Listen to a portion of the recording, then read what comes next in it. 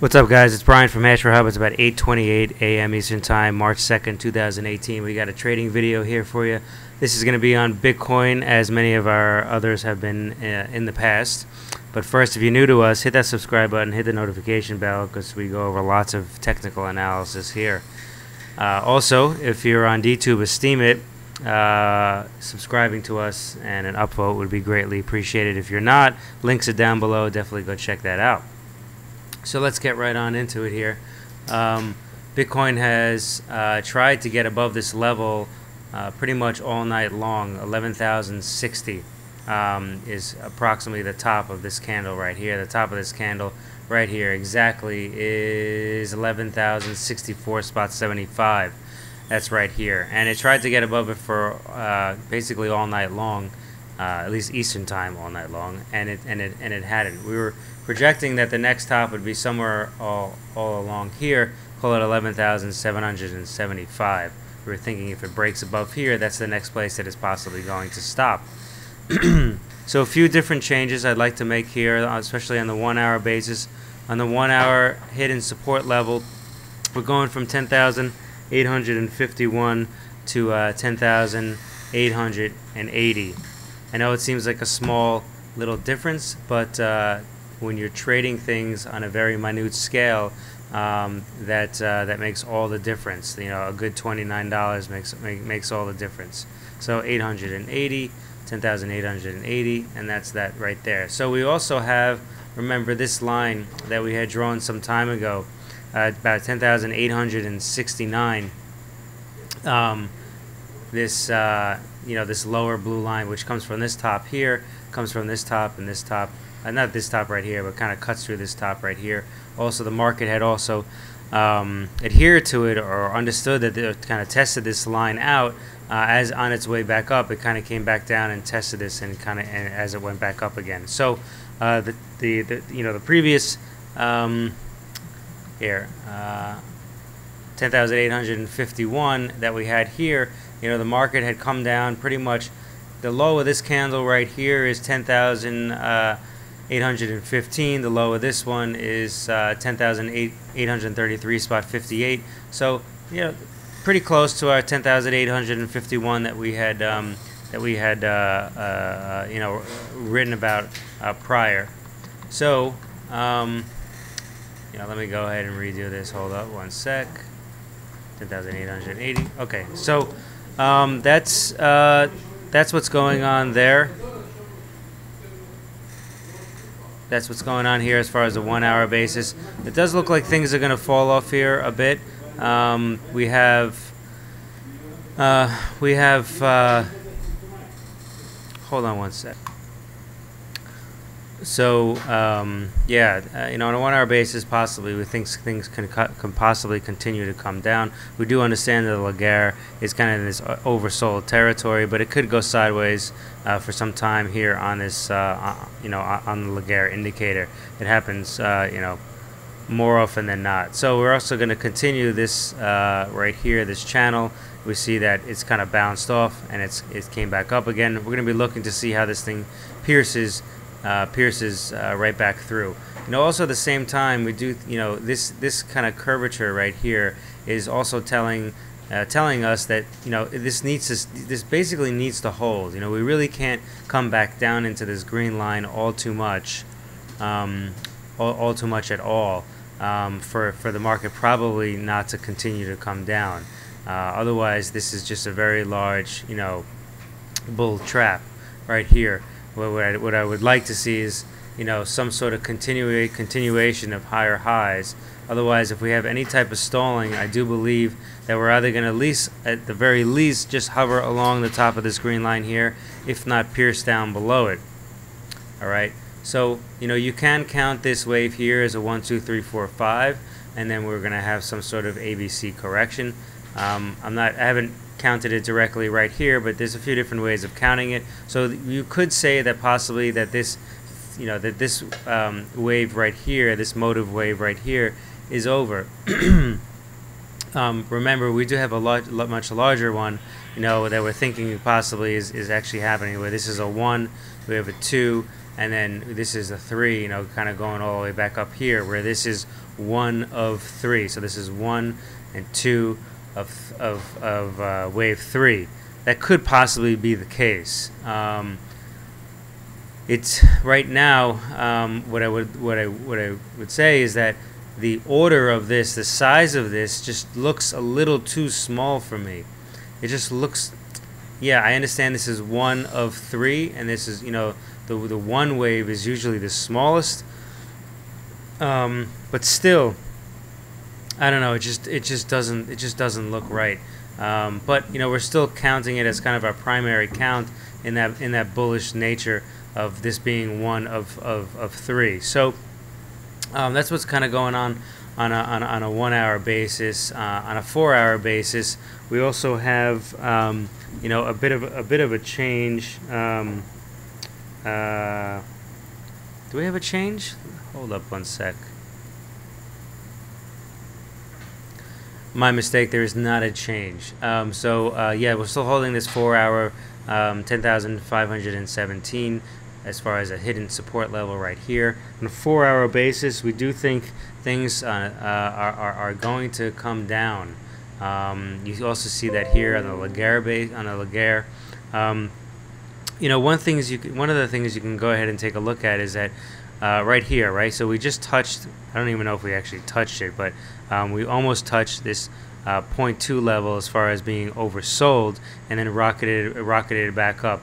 That's telling to me that we really do need to go ahead and make, and the Laguerre does not need to come back down and actually get into oversold territory. It doesn't need to go sideways in that oversold territory for very long, but it does need to at least dip into there. You can't really go on for too long without there being some sort of you know, some sort of correction.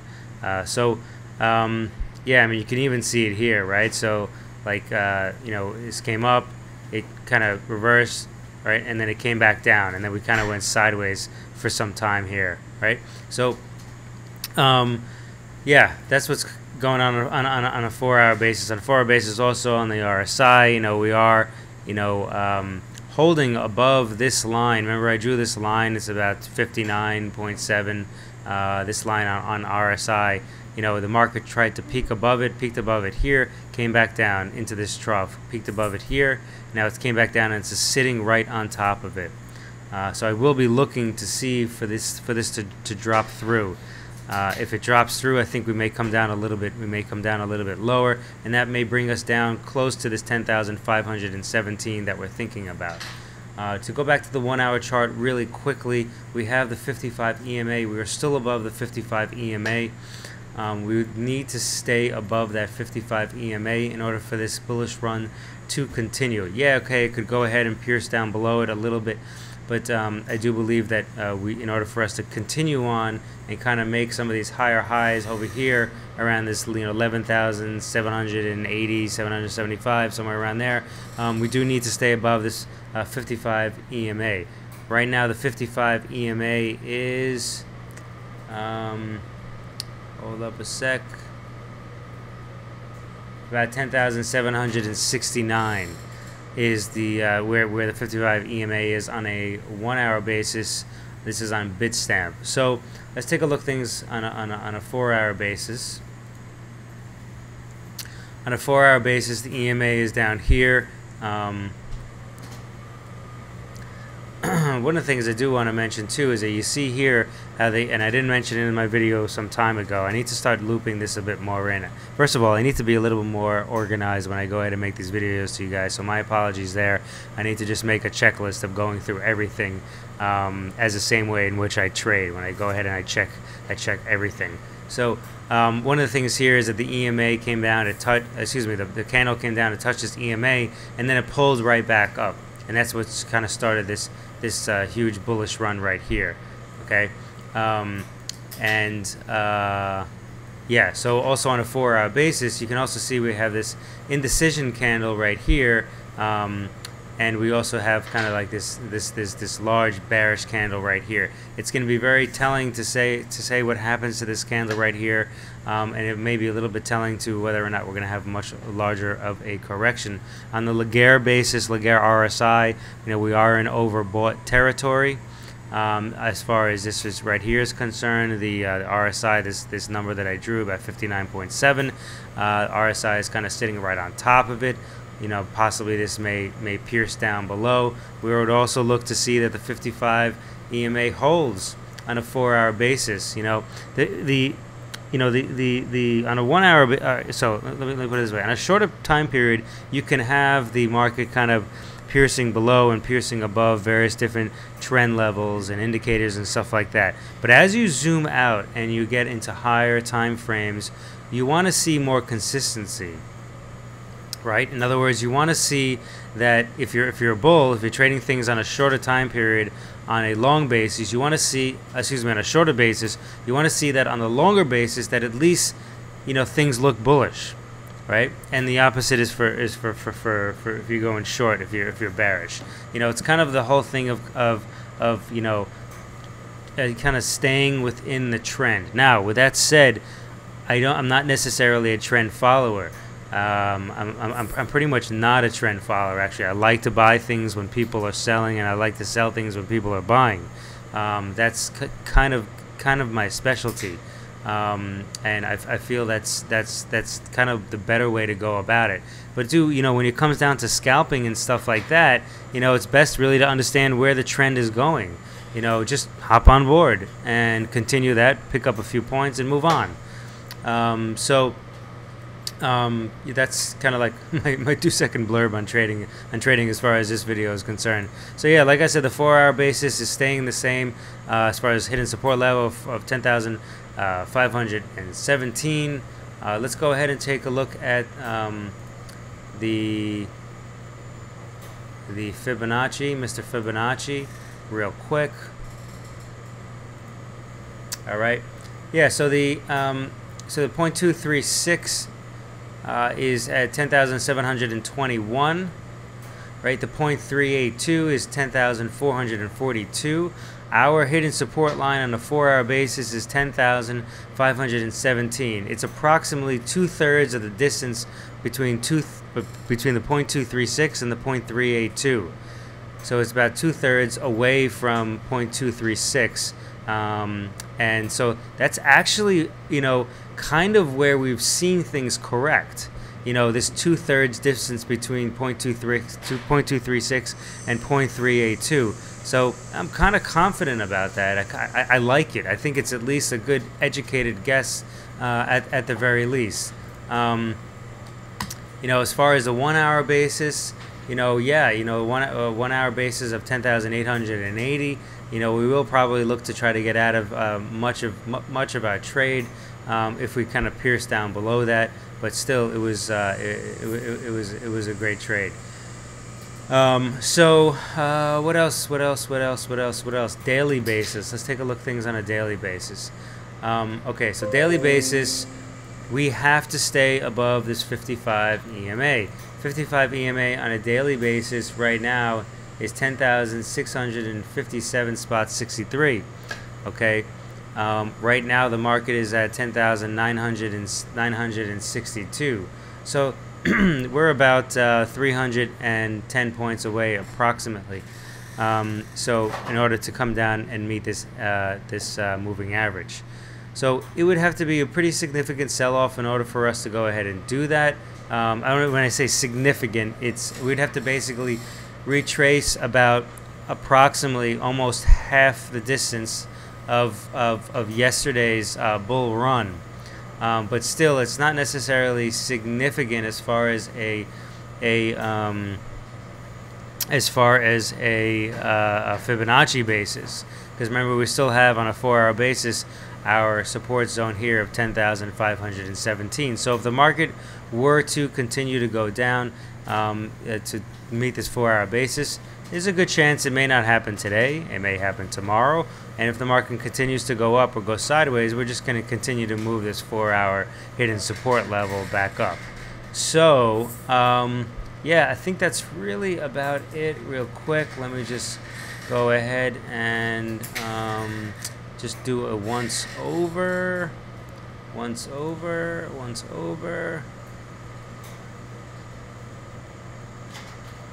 Yeah, I mean, here is a little bit, so you can almost take a look at this right here and say, you know, this is basically a straight top right here.